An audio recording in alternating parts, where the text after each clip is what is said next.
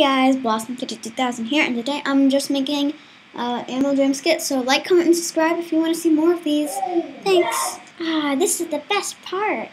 I know, right? The Shark Man is about to kill the Fin Man, and then they're gonna collide and be partners. I've watched this season about 3 times, I think.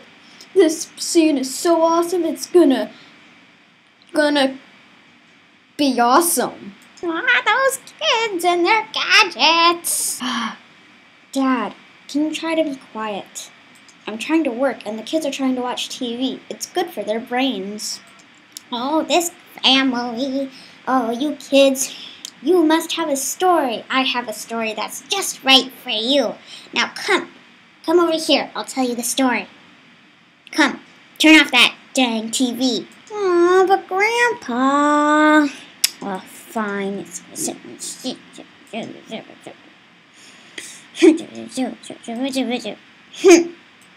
I guess I could use the story. I'm kind of bored today.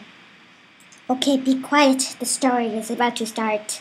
Once there was a very young me. I know I look like a pig, but I was a baby sloth back then. Yes. And then we have my parents. Joe. He is a very nice dad, and Mary. Yes, I always liked those two parents. But we also had some problems, too.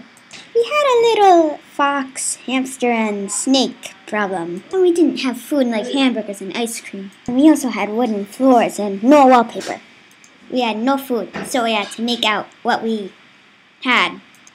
We would make from metal we found into bread. It helped make bread. And my dad helped me make a ivy chair made out of wood and ivy strung together with ivy. And we also took fabric to make beds, such as hammocks, more like Cosmo's hammock, so we could sit down. But we didn't have books or anything else to do. We could play with a stick and an ant. And to solve our little animal trouble, we put a big pet tree for pests.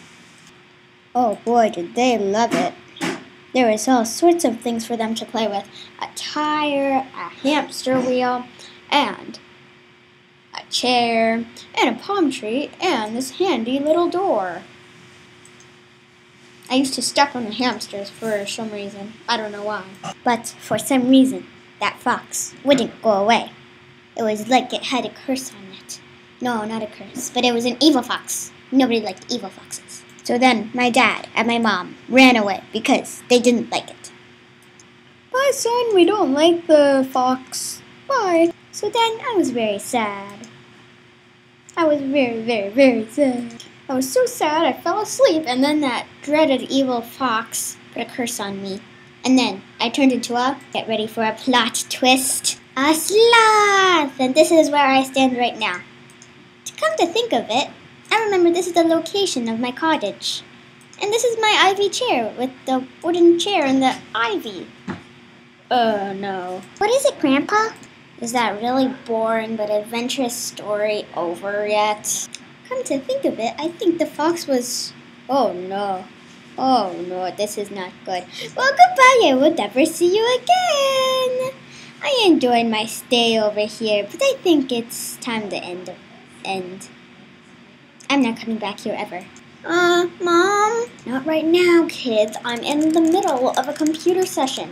So please do not bother me like your grandfather did.